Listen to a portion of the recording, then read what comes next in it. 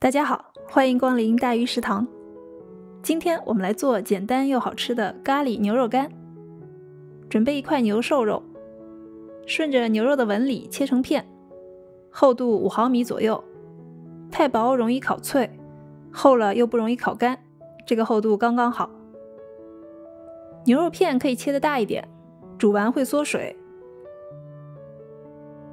把肉片放在锅里，放2片姜，加水没过牛肉，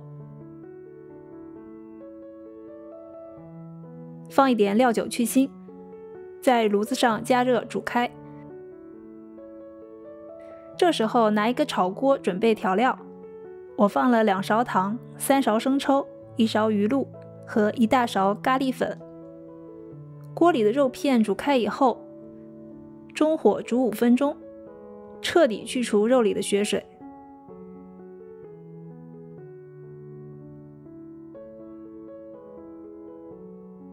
然后在水龙头下把肉冲洗干净。把炒锅放在刚才煮肉的灶头上，不用开火，搅拌，用炉子的余温让糖融化。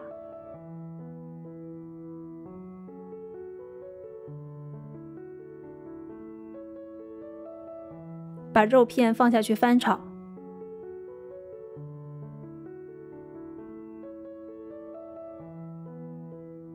让2面都沾上酱汁。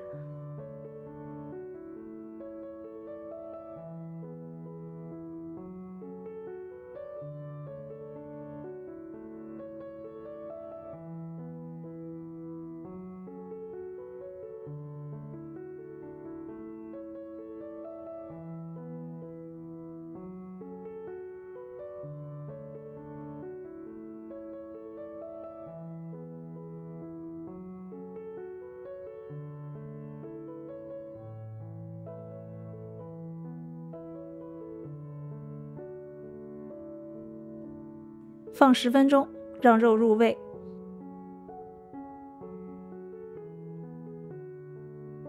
我用空气炸锅来烤牛肉干，如果做的量大，用烤箱也是一样的。